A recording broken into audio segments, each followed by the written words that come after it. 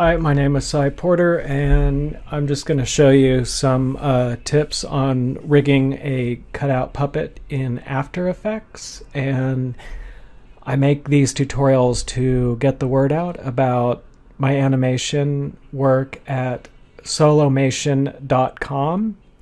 If you like these and would like to see more of them, encourage me to make more by checking out my website. So here we go. As you can see here, I'm in After Effects right now, and let's see what we've got here. Let's look at the head of my one character here, Lily. So I just want to show you what I've done. Now these are all images imported from Photoshop, and basically you can see that there is the mouth layer. You can see it here, and here's an eye layer, and I went ahead and made shy the other layers because I'm not working with them. And if you're wondering what I'm talking about, there's a button over here that helps you organize it by making it so that even though there are layers in the composition, you just kind of make them tucked away where you don't see them so you don't get confused and can work with the layers you're working with. But what I want to show you is that there are other layers here as well. We've got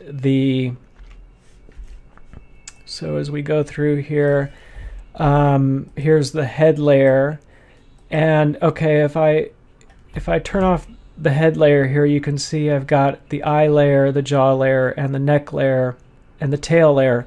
Now what I've done is the pigtail is one of the topmost layers. Here it is up here, so it's going to be above the body and everything else. So I want the pigtail to be above the body, but the rest of the head is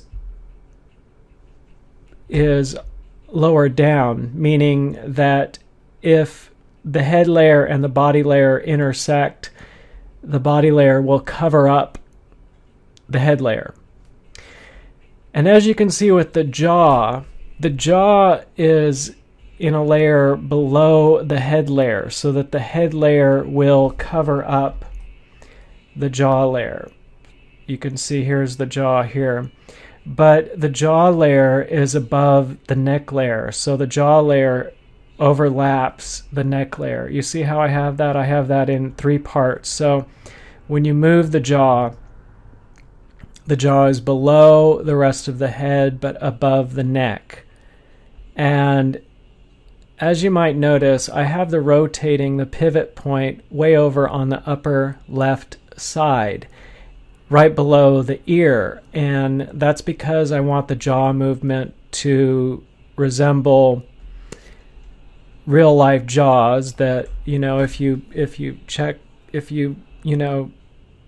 your own jaw, check where it rotates, you'll see that your jaw moves in very much the same way. Now there's a lot of cutout where they'll just have like this mouthpiece that moves up and down, and that looks totally unrealistic, whereas may as well make it move similar to the way jaws do in real life. So again, there's the jaw movement. And then with the eye layer, let me find it here real quick. Okay, the eye layer, I have the pivot point back here by the ear, and that just makes it so that when it closes, it closes at how would I explain it? It doesn't rotate at a sharp angle. It just kind of closes down, as if it's not pivoting but just moving downward. So by moving the pivot point far to the left side of the eye, you're able to make it just move up and down, and that's for the blinking. And again, the eye is below the head layer. So in working out rigging a puppet head, it's good to divide the head up into as many parts as you need in order to have good overlapping. On some heads, I don't have the neck separate from the rest of the head, but this one I wanted the jaw to definitely overlap the neck. And of course the pigtail you want to overlap the body. So that's another part that, there are times where hair or hat or, whatever does not necessarily need to be separated out from the head. I hope that helps. And again, check out my work at solomation.com, and I hope you have a good day.